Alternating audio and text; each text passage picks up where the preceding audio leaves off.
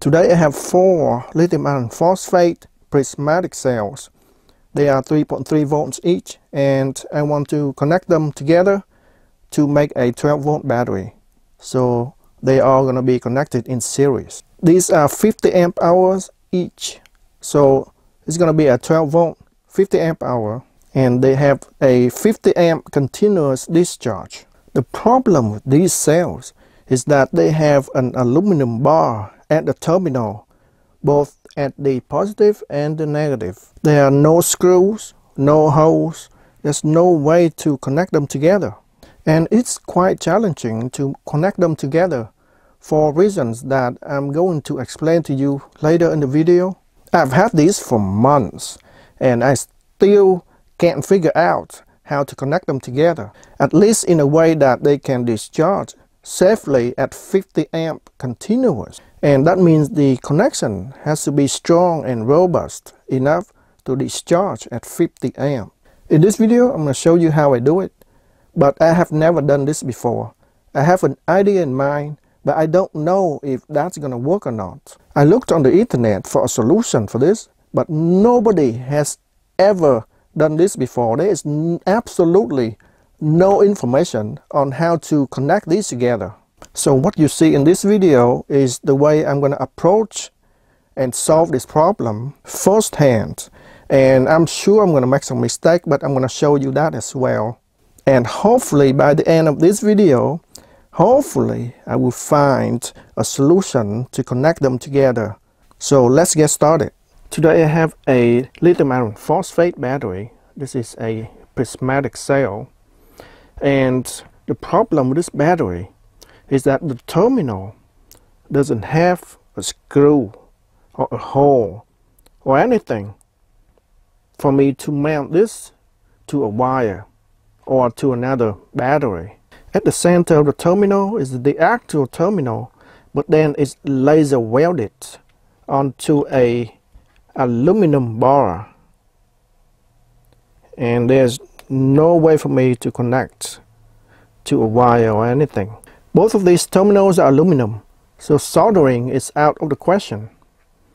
I can spot weld it, but spot welding aluminum is tricky. Unless you have a very strong spot welder, this won't work either. Plus, this battery is 50 amp hour, so the discharge rate is 50 amp continuous. I have nickel strips, and I can probably spot weld it on this terminal. But problem with nickel strip is that it's only 0.1 millimeter. And my spot welder can only do 0.1 or 0.15. That's it. Thicker than that, it can't spot weld on the nickel strip. It won't work. I need something that can do a 50 amp discharge, and a 0.1 millimeter nickel strip, that won't do. So my option here is very limited. So my plan is to bend this aluminum bar upward 90 degrees. So that I can drill a hole through the aluminum bar, and that way I can mount a wire to it. On the other side, which is the negative side, it's a different story. We still have the aluminum bar, but then you see this piece of plastic here. That is the insulation between the aluminum bar and the aluminum below it. And the aluminum below it is the case of the battery. And that is also the positive terminal. So we got the aluminum bar, which is a negative terminal, and a thin layer of plastic insulation on the bottom. And then we got the battery casing, which is the positive terminal. So it's going to be very challenging to work on this side. So the plan is I'm going to cut a groove on the aluminum bar here and use a pair of pliers. Grab on here and pull it up 90 degrees.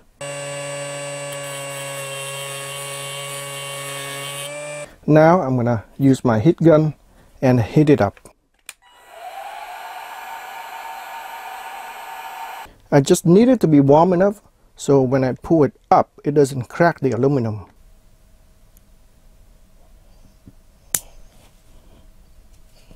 I cannot pull this up with this plier because it looks like it's gonna damage the aluminum bar. So I'm gonna use a flathead screwdriver and try to pry it up.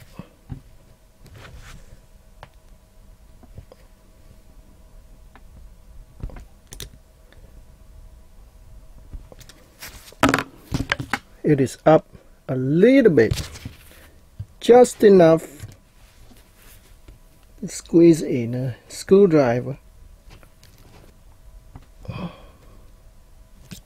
I've managed to pry it up that much, and the part where I cut out the groove here, it does not bend up along the groove. Instead, it's bent up right at the part where it's welded onto the terminal here. The part of the aluminum where I clamp my pliers on is dented pretty bad. Aluminum is very soft, so that's why I have to use a flathead screwdriver to pry from the bottom. The bottom is a piece of steel. This is not aluminum, this is steel. This is aluminum, so it can take the force of the screwdriver. And that means on this side I can't do the same thing, because underneath here is not a piece of steel. Underneath here is a piece of plastic, and if I use a screwdriver and try to pry this up, it's gonna punch a hole right through the plastic and short out the battery. But for this side, this should be enough. The gap is big enough for me to make a hole through this aluminum bar to mount my wire onto it. Next step is to do the same thing for the negative terminal, but this one is different. So the plan is I'm going to drill a hole and tap it and use a screw to pull this up. But I have to be careful not to drill a hole too deep, otherwise it will puncture through the plastic and everything will short out. Got my tap here, and I'll tap the hole.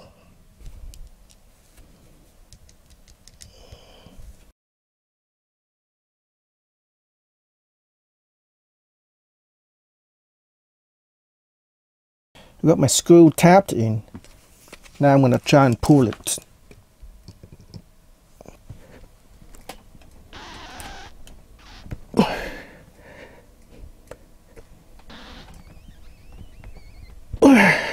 Well, even when I tap a hole with a screw and I'm trying to pull it out, but it's too hard to pull out. So let's try something else. I'm going to use a flathead screwdriver and stick it in the middle between the plastic and the case. And I have to make sure that I don't puncture the plastic, and that will get onto the negative terminal and that will short out. So I'm just gonna hammer it down lightly like that. See, it goes down, and that will pry the aluminum bar up. Now you can see there's a gap already between the plastic and the case, but I don't want to push it too much with a metal screwdriver. I don't want to break the plastic and short out the terminal, so I'm going to use a piece of wood. This piece of chopstick is going to replace the screwdriver. It's my piece of plastic sharpened like a chisel.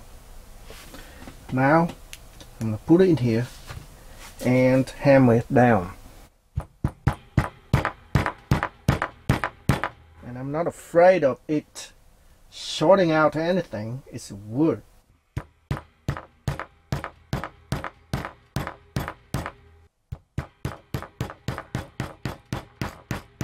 Now you can see there's already a gap here already.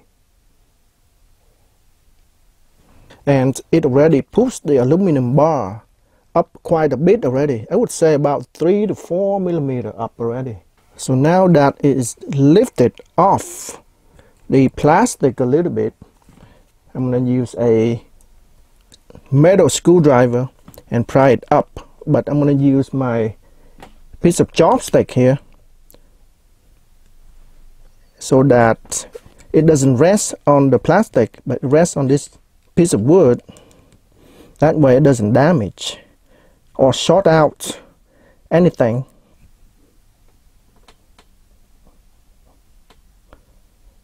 Yep, it's going up. Let's try a bigger screwdriver. I have to do this at the same time, not trying to short this out.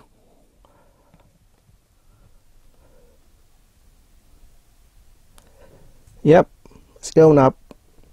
There we go. Yep.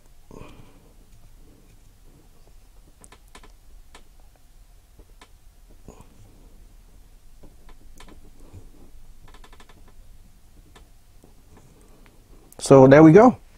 Positive terminal, negative terminal, and down here is the case and also the positive terminal. What surprised me is that this piece of plastic insulation doesn't cover that part right in the middle inside there. There's a hole. I don't know what that's for. It's just waiting to be shorted out. This nipple here, down here, that is the case, and it's also the positive terminal, and it is very close to the aluminum bar, which is a negative terminal. So when I drill this hole, I almost touched that. That is crazy. So now that I got the aluminum bar lifted up, I can actually drill a hole through and tap a screw through it without worrying about it touching the bottom. I can do the same thing on this side. This side is fine. You can touch this, can touch that. It's the same thing. But that side is not. I've got my hole drilled right through. Now I can tap it.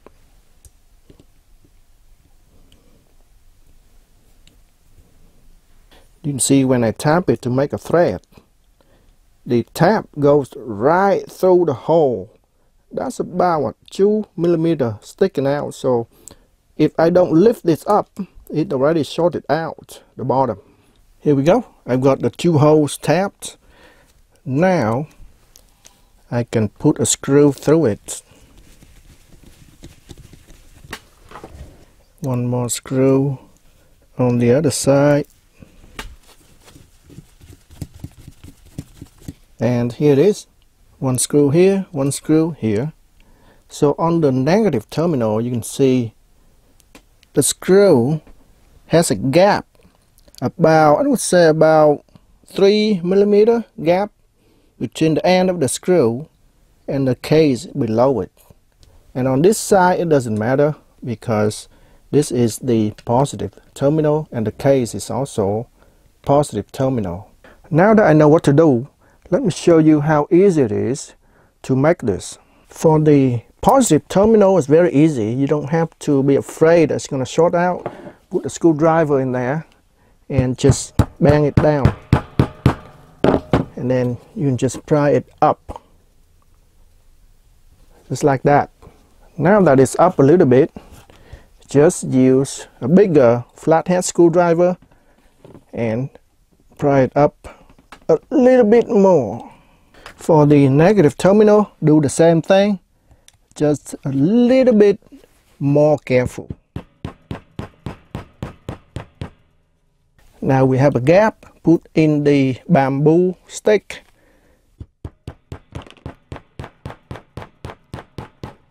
Voila!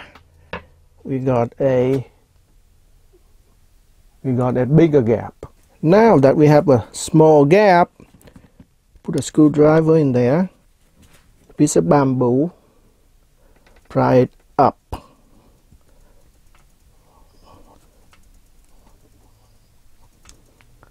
There you go. Now we use a bigger screwdriver, pry it up some more. Try not to touch this terminal, that'll be a disaster.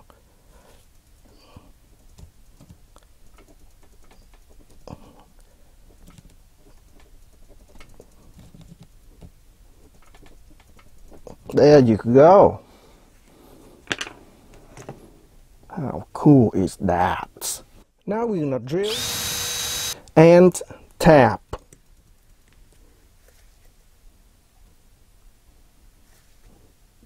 Here's my screw.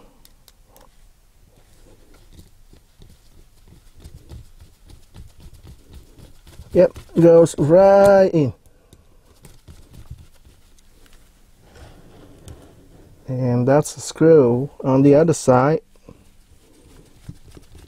Goes right in as well.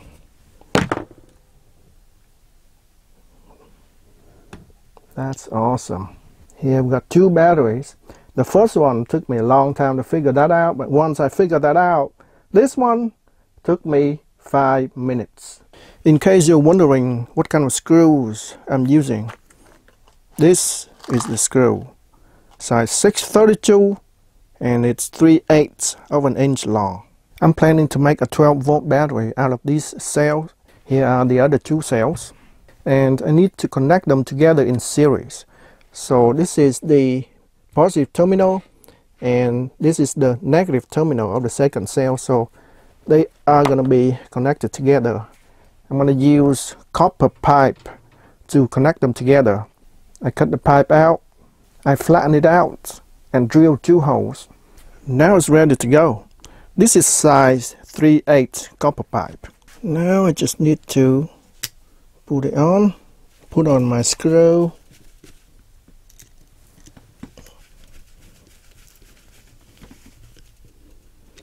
and voila! This can easily take 50 amps.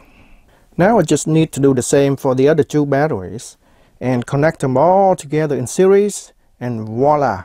I have finished with my 12-volt battery pack. And the voltage come out the main terminal. It's 13 volts. So there you have it, how to make the battery terminal for lithium iron phosphate prismatic cells with aluminum bars at the terminal, which is quite challenging and overwhelming, but once you know what to do, it's just a piece of cake. That's all for now, folks. Thanks for watching, and I will see you in the next video.